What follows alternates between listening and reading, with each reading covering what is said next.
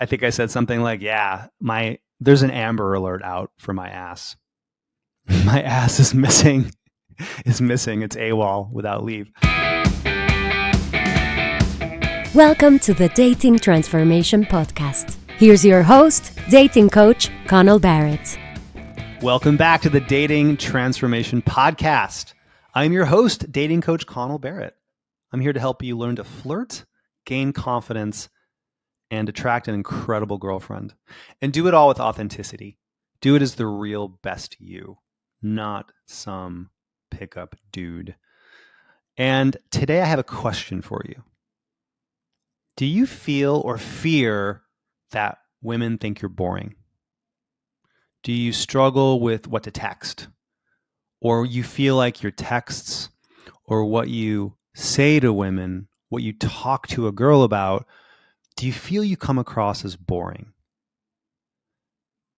Are you just not sure how to be interesting, how to be compelling, how to be charismatic? You're not sure if you know how, or maybe you doubt that you even can be. If that sounds like you, then today's episode, I'm really psyched about it because I want to help you go from boring, neutral, just fine conversation with girls to charismatic and funny and interesting and compelling to her. So today's episode is about how to stop being boring if you feel like you are, how to stop being boring, how to start being charismatic. Yeah, I want you to stop being boring. I don't think you are boring, but what can happen with women in dating is you could be a guy who's got a very smart, intelligent mind and very successful, very intelligent. You might be a software developer or an engineer or have a really cool finance job or have a really cool career going and have really great, deep conversations with some people in your life. But then on a date or in a conversation with a woman you're attracted to, that doesn't work. You might find that that doesn't work.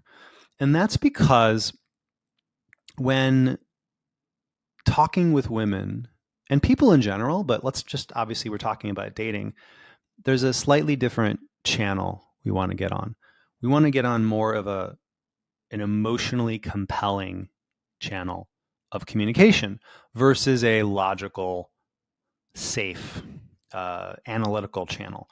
Because that logical, analytical, conversational channel that you have at work when you're running a project meeting, when you're talking with your boss and giving them an update about the latest project, or when you're sending that group email, that kind of logical, analytical conversation is great for work. However, if you bring a similar logical, informational vibe to a text or to online dating or to an approach, then you basically flatline with a girl, with a woman. Not that you're not, so it's not that you're not interesting. It's that you don't know how to convey your true, best, real personality in a way that's interesting. So that's what today's episode's about.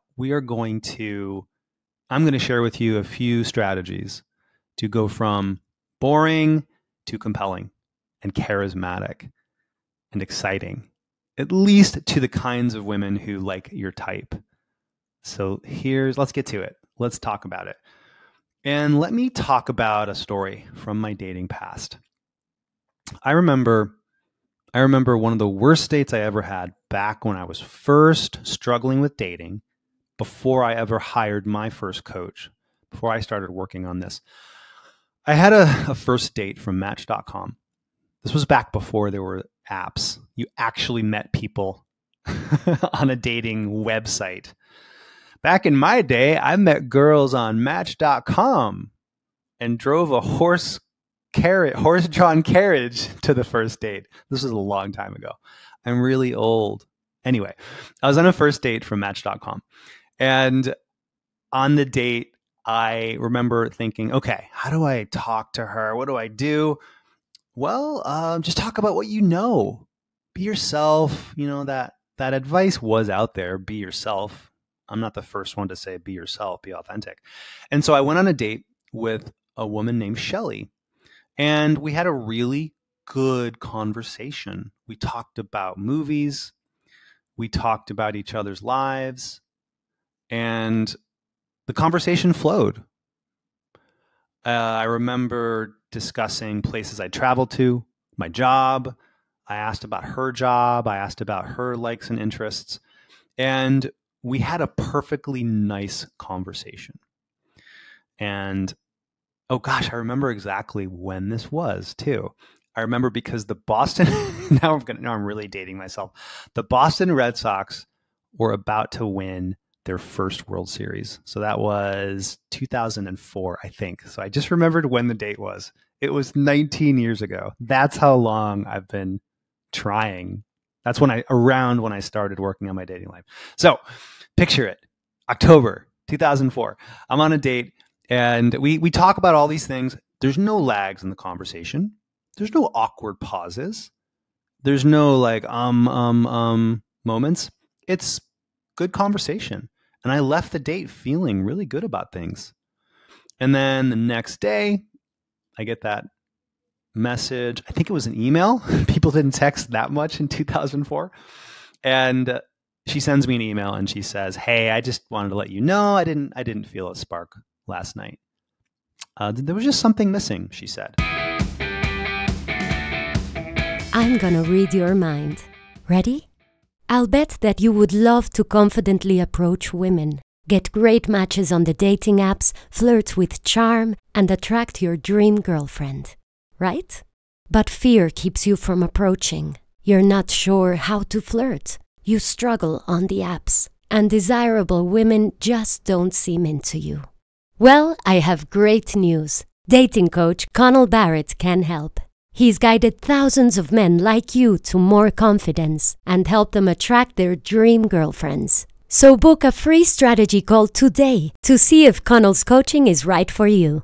On your call, Connell or a team member will give you personalized advice to help you have more confidence, more dates, and more fun. Oh, and you'll be dating women as your best self, a charming gentleman. That's because Connell does not teach creepy pickup artist tricks. He unlocks your most confident self, so you can make authentic, romantic connections. Your next steps? Book your free call today at datingtransformation.com/contact and grab a time that works for you. Then you'll be on your way to more confidence, better results, and attracting bright, beautiful women. Oh, so you know, soon Connell will stop taking on new clients, so book a call today while you still can. Go to datingtransformation.com/contact and transform your love life. Bye. That's the quote I remember. There was just something missing. Now, she didn't come out and say, "You're boring," but I thought back to the date after she said there was something missing. And I realized there were a few times when she went on her phone, she seemed distracted. I could just tell even though the conversation was continual, it wasn't compelling. I didn't have her interested and sort of sucked in. And she basically was telling me that the next day. In her own words, she was basically saying, she was saying, I was bored. Bored, not with the topics per se, but the way we talked about them. So what was the big mistake I made? I didn't realize it at the time. I saw it actually quite many years, a couple years later. But I realized, oh, you know what? It's not what you talk about. It's not the topics. It's how you talk about them. She and I had a very logical, analytical, I'm not saying we analyzed, everything about life, but it was very informational, right? We talked about where we went to school, information. We talked about each other's families, but on an informational way. It was very surface level, as opposed to talking about why we went to the colleges we went to and talking about feelings and feeling feelings. So we made it very informational. And she basically said, nah, I'm not feeling it. You're boring. Thanks. Thanks, but no thanks, Ginger. Not feeling sparks. So for a woman to feel sparks with you, she has to feel some emotional chords being strummed. And so this bad date was not a bad date, but this unsuccessful date was a wake-up call for me. And let's fast forward down a few years down the road to a different date with a different woman, a different young lady, a woman who became my girlfriend. Her name is Jessica. And Jessica and I had a first date. And on this date, by this point, I'd figured out the art of flirting, what I call man-to-woman communication, of making sparks happen. And on my first date with Jessica, we talked about most of the same topics that I talked about with this other girl from 2004. We talked about many of the same topics. Where'd you go to school? Your family. However, but we talked about it in a more compelling way, in a more informational way. I'm sorry, a more emotional way, more emotionally compelling way. And here's what I remember about my date with Jessica. I had realized one of my favorite things to do, one of my favorite moves on a date to make things exciting and convey my personality and my kind of charisma, my sense of humor, is I like to say, do you remember the Seinfeld episode, The Opposite, where George Costanza realizes that all of his life choices and decisions were wrong, and he had to start doing the opposite. So he starts saying the opposite of what he would normally say to a woman, and all of a sudden his dating fortunes completely reverse. I started to do something similar to that and saw some really great success. So what do most guys do on dates? They brag. They try to play up how cool they are. What I started doing in my dating life, and that Jessica really loved and was laughing at, was I would make self-deprecating comments, like extreme self-deprecation, as a joke. So for example, on my first date with Jessica, we were talking about sex. The topic of sex came up, which is a great topic to have come up on a date. And I remember she asked me about how well I was endowed. And I said, oh, well, you're going to be disappointed. I'm about the size of a paper clip, one of those really small, tiny paper clips. So yeah, you're probably not going to be that into this. I just want to be really honest. And that made her laugh. She could tell I was joking. I was kidding. And we also started talking about, speaking of body parts, at one point I said, oh, you know how some people have bubble butts? She said, yeah, because we were talking about like body parts and stuff. I said, oh, well, just so you know, I have no ass. Like, I have a bubble butt, but it's a reverse bubble butt. It's concave. My butt goes inside. And I think I said something like, yeah, there's an Amber Alert out for my ass. My ass is missing. It's AWOL, without leave. And I remember her saying something to me that night. She said, you say all the wrong things, but she said it with a smile. And she said it with clear interest. And really what she was saying was, you are not the same as other guys. The way you're talking to me is not the way other guys talk to me. You're saying things the opposite, kind of like Costanza. And that was a great date. And she became my girlfriend. Jessica and I were together for a couple years. And it all started with a really fun first date where it wasn't what we talked about, it was how we talked about it. And by then I'd learned the art of being charismatic in my own way, my authentic personality, my authentic sense of humor, how to convey that in a way that a lot of women find attractive if they like my type. And if women don't like my type, then they might not be into me. That's totally okay. So let's talk about some practical strategies here. So I guess let's start with that strategy. let's call it the Costanza, the opposite. One thing you can do on a date or a conversation is say the opposite of what most guys say. So you could crack a joke, and it has to be clear that it's a joke. She can't think you're actually saying you have a small endowment. But most guys are going to brag about their penis size or their money or how many girls they've been with. You can do the opposite. You can say something like, oh, I'm really, you could be texting a girl before your first date. Hey, I'm really excited to meet you tonight. I've never had a date before. And hopefully I'll get my first kiss tonight and we could be married by next week. Fingers crossed. So you're flipping the script on what most guys would say and do, and playing the part of the guy who's never had a date before and is twiddling his thumbs with nervousness. That's the opposite of what women are used to experiencing. So do the opposite. I actually like to kind of do a fun toggling back and forth. Sometimes I say exceedingly confident sounding things, almost verging on arrogant. Again, not to sound arrogant, but to almost mock the kinds of guys who are arrogant. So, for example, I've sent this text many times the day of a date. I've texted, oh, hey, whatever her name is. Hey, Rebecca, super psyched to meet you tonight. Oh, by the way, I just got a fresh new haircut and I look really handsome. So you have been warned. Winky emoji or upside down emoji, which I love. That kind of, so you can do these two fun and emotionally compelling extremes.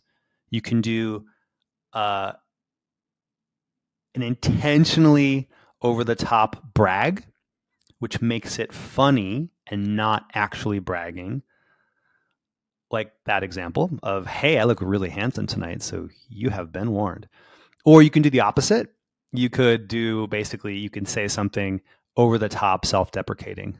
Like, oh, like my old coach. I think this was my old coach, Owen. I forget where this came from. I had so many different coaches, but one of my old coaches had this little fun little routine that I thought was funny. He would say, oh yeah, just so you know, I'm hung like a baby carrot. I'm really small. It's like, put your pinky out there. I'm really small. I actually said that once to a girl at a club in Vegas. And I remember her looking at me. She tilted her head as if to say, I think you're joking, and I like it. She basically said, guys don't talk to me this way. And she liked that I was cracking a joke about my size, which makes fun of guys who do that in a way. It also conveys a certain confidence, because if I'm going to tell a joke about how tiny I am down there, she might think, wow, only a confident guy who must be confident about what's happening down there would even say that to me. So anyway, I think that was my old coach, Owen. But you could do things like that, joke about your tiny penis size. You can pretend like you've never had a date before and that you're completely inexperienced. And I've sent a text like this to girl. You can do over the top wrong things. You just have to make it clear that it's a joke. It has to be clear to her that you're kidding. So make sure you sell the joke with certainty.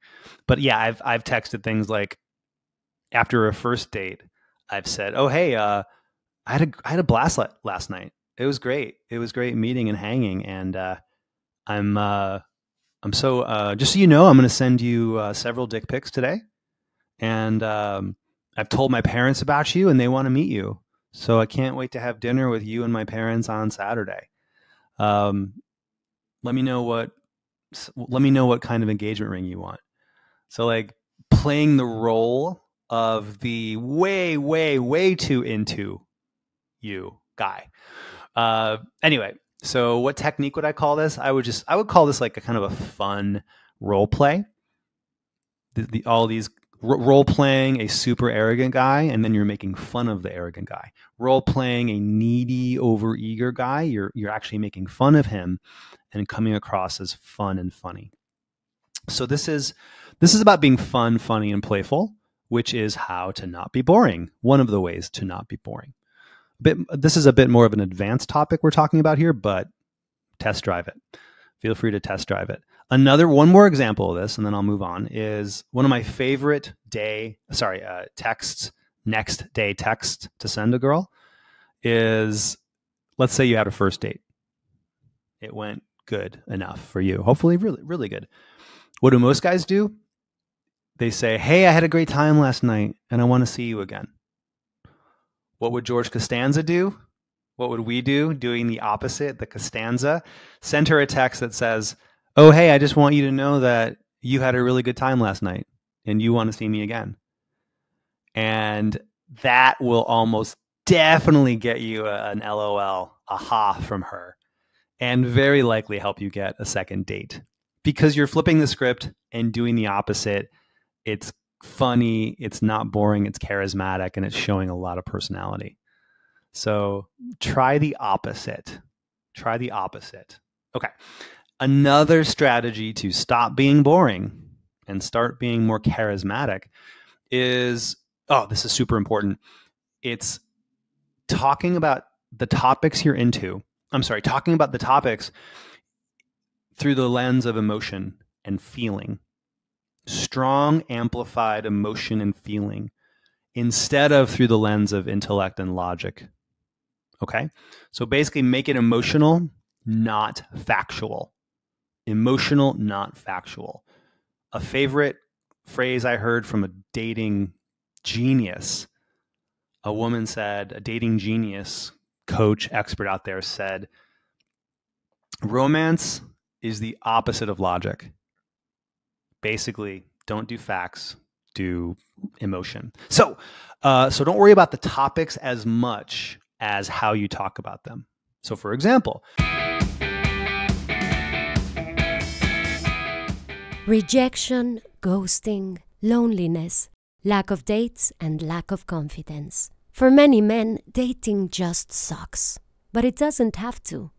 There's a simple yet powerful way to gain instant confidence and attract a great girlfriend. Be radically authentic. It's all laid out in the #1 Amazon best-selling book, Dating Sucks, But You Don't. Your step-by-step guide to attracting wonderful women and doing it with total authenticity. Author and dating coach Connell Barrett has had and fixed all the dating problems that you struggle with. He's also helped thousands of men gain confidence and find love. He's put his best tips and strategies into Dating Sucks But You Don't, so that you can confidently approach women and get dates. Become magnetic and attractive, even if you're not tall or great looking. Always know what to say to make sparks fly. Get lots of great matches and dates on the dating apps and attract your dream woman. You can find Dating Sucks But You Don't on Amazon or wherever books are sold, in paperback, Kindle, and audiobook. Get Dating Sucks But You Don't today to transform your confidence and find your dream girl. Let's say you're talking about on a first date or that first conversation. Let's say you're at a party. It's the holidays. People are going to parties and meeting up. Let's say you're at a party or a social event and you're talking to a woman who you find attractive and you want to be compelling to her. Keep the conversation about topics that relate to you and her, which is the first thing. Talk about each other primarily. Also, notice when you're only talking about informational aspects of that topic, and just notice it, and then make it emotional. Make it feel-based. How do we do that? Let me tell you right now. So let's think of any topic at all. Let's go with movies. I'm a big movie nerd.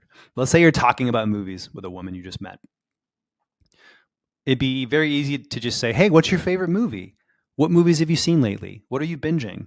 And she tells you informationally. And then you say, oh, cool. I've been watching this. I've been watching that. Here's what I've been watching.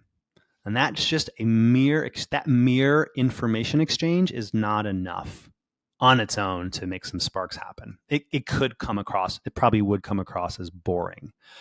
But you could talk about movies in this way instead.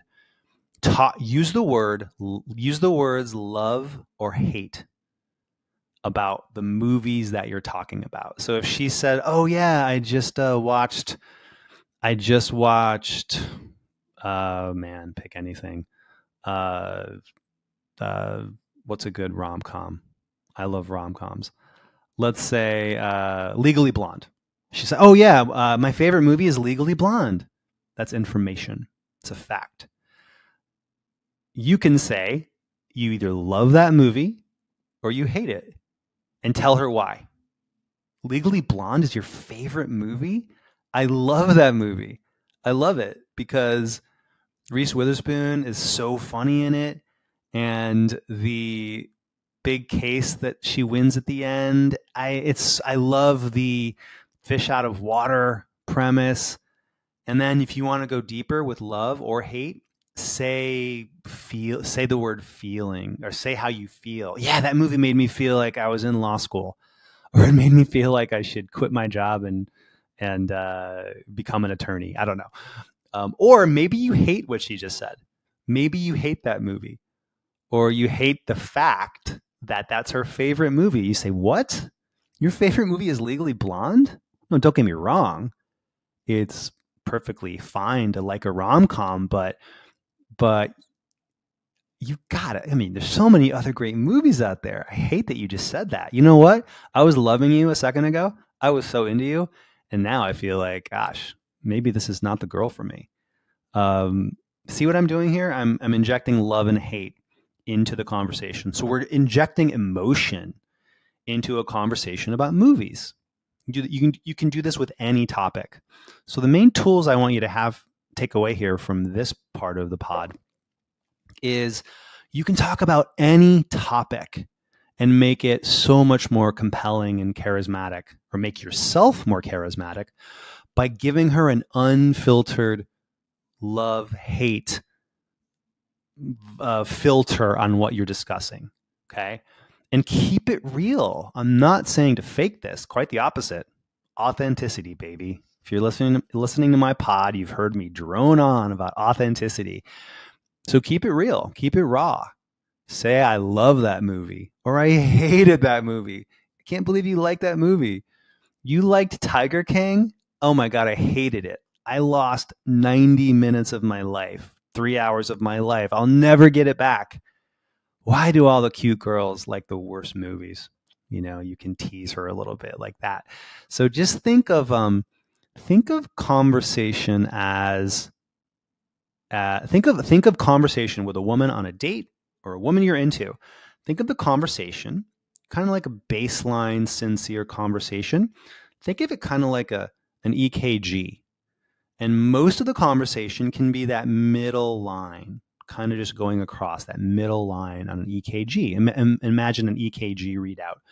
But what you want to do is give those fun, emotional spikes, maybe spikes up. "Oh my God, I love that movie. I love that you're from Austin, Texas. That's one of my favorite towns in the world."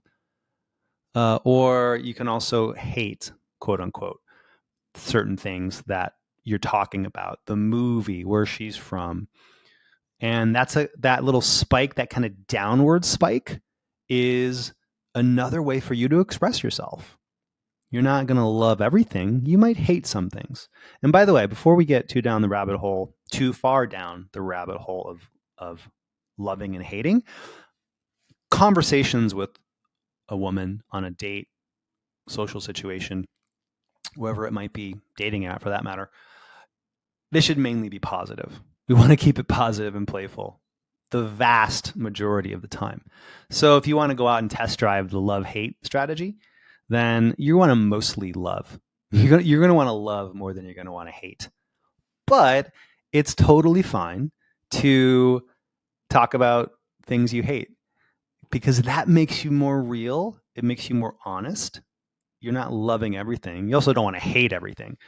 And you know who's a really good model for this, strangely? Not so much flirting, but charismatic, compelling communication is, for me, it's Howard Stern. I've been a Howard Stern listener for 25 years. And listen to Howard Stern for 10 minutes on any given radio show. Or there's probably, I'm sure there are episodes on YouTube. Listen to Howard and listen to how Howard talks about topics. Every single show, it's, I love this, I hate this. I love the Beatles. I love Paul McCartney and John Lennon.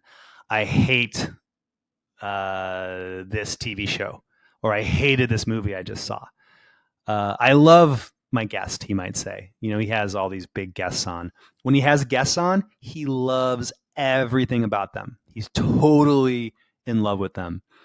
When he's talking to his staff, Howard Stern, he is busting their balls big time. He's not hating them. Don't get me wrong. I'm not saying he says, I hate you, but he's teasing, he's negging, he's really ball busting. So there's all these positive upward trends for emotion and all these more negative, spiky emotional spikes, both positive and negative. And every time I listen to Howard, I'm thinking, well, that's why he's so damn compelling and polarizingly attractive to people who like him. And also a lot of people hate him. So that's partially why he's polarizing. But the people who love Howard love him because he's so unfiltered. Love, love, love, hate, hate, hate. This is me. Love me or hate me. And you could probably you'll notice the same thing. Now that I'm talking about this, you're going to start seeing the matrix here. You're going to start seeing the matrix of communication, conversation, being compelling. What podcasts do you love? Or what thought leaders do you really compel you? And notice how they're probably extremely unfiltered and giving you that pure shot of their opinion, their energy, their vibe, their point of view. And they're probably love-hate communicators. So to stop being boring and start being emotionally compelling and charismatic, you can add a lot of love and a little bit of hate to your conversations. And like even just last night, I was hanging out with my girlfriend and Jess we were talking about, we were watching the TV show Cheers, or talking about the TV show Cheers. And she was like, oh, I love Sam. I love Cheers. I hate Diane Chambers. I hate Shelley Long, but I love these shows. Just keeping it real. And you'll notice the love-hate, the power of love-hate communicating in that real way. And so to be really attractive to women, you don't have to only flirt, although flirting is great. Letting her know you're attracted to her, complimenting her, all the ways we flirt, that's great. One of the ways we can attract, you can attract the kind of woman you want to attract is being unfiltered or less filtered, what I call radically authentic. And that's saying I love, I hate. Another related way to do this is using the word I feel. How do you feel? Here's how I feel. Having a very feel-based form of communication. My old coach, Anthony Rossinello, great guy, great coach, who has been on this podcast. Anthony was the one who helped me with this way back in the day when I was working with him. And basically one of his tips was start sentences with, well, here's how I feel. And then say how you feel about whatever the topic is. And you can ping back toward her. Yep, well, that's how I feel about the holidays. That's how I feel about Christmas decorations in October. I hate it. How do you feel? How do you feel, Jennifer? And women love talking, communicating, connecting through emotions versus logic and information. So a little recap here as we finish up. How to be more compelling, charismatic, less boring. First, you can do the opposite. You can do Costanza. Say the opposite of what every other frickin' guy is saying. As a joke, as humor. In other words, role play the opposite of what women are used to hearing. Another technique is love-hate. Saying love-hate. Another technique is related to love-hate. It's feel-based. Instead of saying to a woman, oh, where did you go on your vacation? How many days were you there? How long were you there? What did you see? Instead of only talking about, that's all facts, right? That's information. It's okay to have that bedrock of information, but we want to plant emotional seeds that sprout. So you don't just say, not just the who, what, the when, the where, but hey, so how did you feel about your trip? How was your skiing trip? How did it feel to be on the mountain? Oh my God, what did it feel like when you finished the ski jump, or I don't know, whatever. Tell me about your trip. You went, I'm just making this up. You went, you squashed grapes? You stomped grapes and made wine? No way. How'd that feel? How'd that feel between your toes? Tell me. Oh my God, I can almost feel it. So you can use the power of feels. All right. So those are three very powerful techniques you can start to incorporate in your conversation to be more emotionally compelling. And we didn't even talk about flirting in this episode. We just talked about essentially charisma. What is charisma? Look, it's different for everybody, but there's a formula that is the same for everybody. And I did this in my Anthony Resinello episode from a few months ago. I gave you my charisma formula. And basically it comes down to that authentic expression, a full range of expression, being authentic, raw and real, being really present with that woman, and then also communicating her on an emotions level, not facts and figures. And once I started to do that, once I just stopped talking about where'd you go? How long were you there? And I started saying, oh my God, I love that you went there. Oh, but I hate this. And I got feel-based and also started cracking some jokes, playing the part of the super cheeky, confident guy over the top, or maybe the opposite, cracking jokes about my my little carrot-sized member. I started seeing women look at me and respond to me completely differently. No more friend zone, very rarely anyway. No more, oh, I just didn't feel it. No more, you're boring. Just things just skyrocketed for me. And I want you to have the same kind of skyrocketing spark and attraction with women. Okay, that's the end of the episode.